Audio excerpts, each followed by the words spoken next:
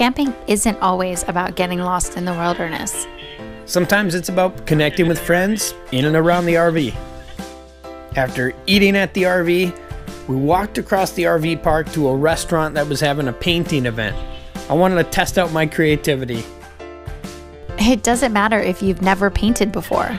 None of us have any experience, which kind of made it more interesting. Luckily, the staff walks you through step-by-step instructions on how to duplicate a painting of the night.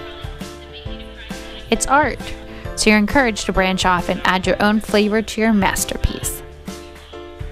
I wonder if I could sell mine.